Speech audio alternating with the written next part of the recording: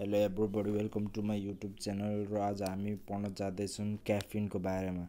क्याफिनको ओभरभ्युज, uses, side इफेक्टहरू, प्रिभेन्सनहरूको बारेमा पढ्न जाँदैछु। र क्याफिन भनेको चाहिँ के हो?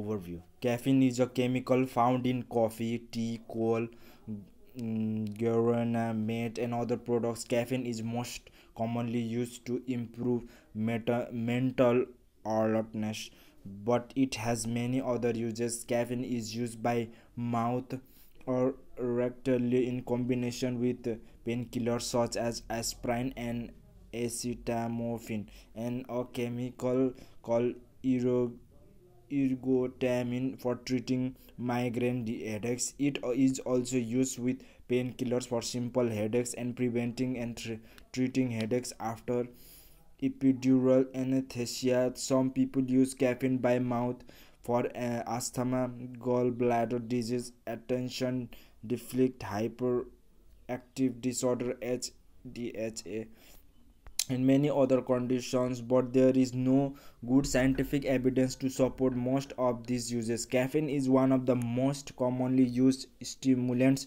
among athletes.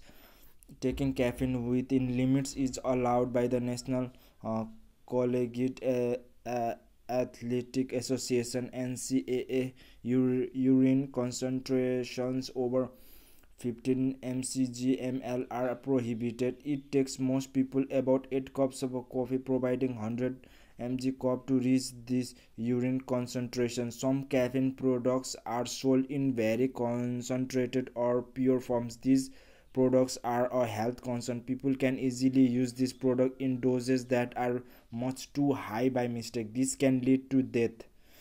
As of 2018, the US Food and Drug Administration (FDA) considers it unlawful for this product to be sold to consumers in bulk. In food, caffeine is used as an ingredient in soft drinks, energy drinks, and other beverages.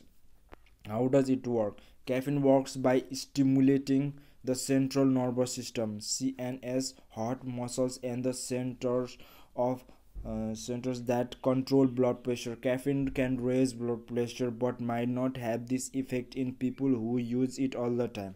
Caffeine can also act like a water pill that increase urine flow, but again it may not have this effect in people who use caffeine regularly. Also, drinking caffeine during moderate exercise is not likely to cause dehydration. Uses and effectiveness. Effective for migraine. Taking caffeine by mouth together with pain relievers such as aspirin and acetaminophen is effective for treating migraines. Caffeine is a FDA approved product for use with pain reliefs for treating migraine headaches.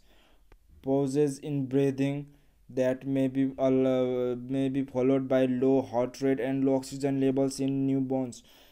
Neonatal apnea describes a condition in which infants have pauses in breathing that last for at least 15 seconds, or this causes a serious drop in heart rate. This condition is common in very premature infants. Caffeine given by mouth or intravenously can improve breathing in very premature infants with condition. It also seems to reduce the number of episodes of apnea by at least half. Over 7 to 10 days, caffeine citrate is approved as a prescription drug for treating neonatal apnea in premature infants, but caffeine does not seem to prevent this condition from developing in premature infants. Headache after surgery. Using caffeine by mouth or intravenously is effective for preventing headaches following surgery.